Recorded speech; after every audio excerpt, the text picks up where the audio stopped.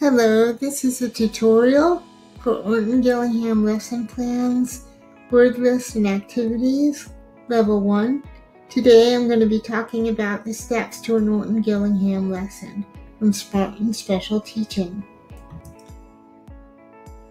So the first step you'll have is see and say. It's a sound drill. You're going to have your sound cards that are included in the packet, and you'll be saying A, apple, A. C, cat, K. F, fun, F. And you'll go through those sound cards with your students. So you'll do that each day. The next step will be phonemic awareness. Phonemic awareness is teaching to the students about the sounds and words and how they work together. In this step, you'll have some phonemic awareness lists that you can use. You will give your student markers to use for this step. In this picture, I've said app, and the student moved up 2 markers for each sound in the word. Remember, you're not asking the student to write anything or even say the letter names. Just identify that they've heard 2 sounds. In the last picture, I said app. Now I've said at. I've changed the second sound, so the second color has changed. They changed the second marker to show that change in sound. Some students struggle with this, so to help them, take their hand and have them touch each sound. In this case, I've said Sam. So there's 3 markers, 1 for each sound. Have the student touch them as you say Sam. Then have them say the word or syllable Sam. In this case, I've said Tam. So I've changed the first sound. So the first marker is what's changed out to a different color.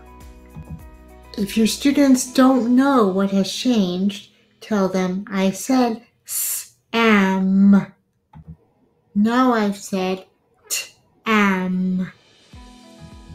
Have your students touch each marker as they say the sounds to help them figure out which one has changed. This next step is dot and write. You're going to be segmenting words with your students. You'll say a word like pot, and they will fill in the circles for each sound that they hear. And then they will write the corresponding letter to go along with the circles that they filled in. This is an extremely helpful activity, both for phonemic awareness and for the ability to write out words that they hear. I also encourage students to say the letters as they write them. P-O-T, pot. This next step is called tap and read. You will use this step to build fluency for your students. The word lists are carefully ordered, so use them in the order in which they occur in your packet, so that you don't cover things that your student hasn't learned yet. It may not be necessary for your student to do every list in the packet, but if they start to struggle, make sure that you've given them enough practice before going on to the next step. Each word list has sentences at the bottom, which you'll read with your students. The next step is extremely important.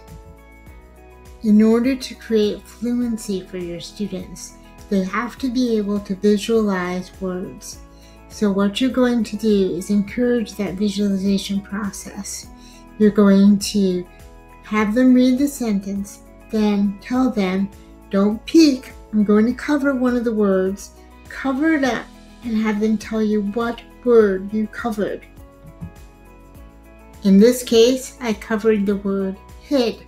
So you'd have the student say hid, and then they would spell the word H-I-D, Have them spell out loud using their finger to write the word in the air or write it in sand. After they've spelled it, have them tell you what word they just spelled. Then you will repeat the process again with another word. I will have the student read the words again, then cover a word and say, "What word did I cover?" Then I will have them spell the word again in the sand or in the air. Then tell me what word they just spelled. The purpose of this is to get your student to see the words in their mind. Otherwise, what happens is many dyslexic students have to sound out the same word over and over again, and it's very difficult for them to gain fluency.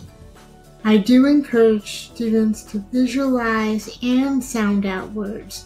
Both are extremely important for fluency. Step 7 is to listen, write, and draw. In this step, you'll have the student write the sentence that they just visualized. You will read it to them, and then they will write it down. After they write it, you can check it with them and see if there's any mistakes, then go over that with them. After that, then they can draw a picture of what they think that sentence looks like. In your packet, you will also find some sight word visualization sheets. Using these sheets, your student will draw right in the word to help them remember letters that they cannot hear. For example, in the sheets above, of has an apple in the O and apple tree with leaves and apples on the F. The key sentence is, there are lots of apples on the tree. Have your student close their eyes and try to picture the word. Give them the trigger sentence to help them try to remember what was in their word. This is so important because with sight words, many of the letters we cannot hear or they don't correspond with the letters that are written. So we need to have them visualize the word.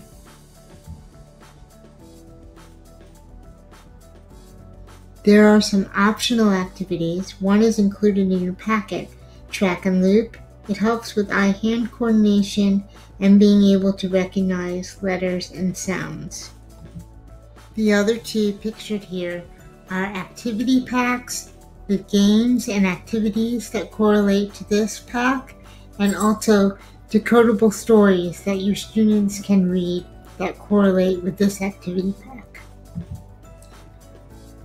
I hope this video on the steps to an Orton Gillingham lesson has been helpful to you. If you are interested in buying this pack or other dyslexia-related resources, click on the link below. Happy, smart, and special teaching. Thank you.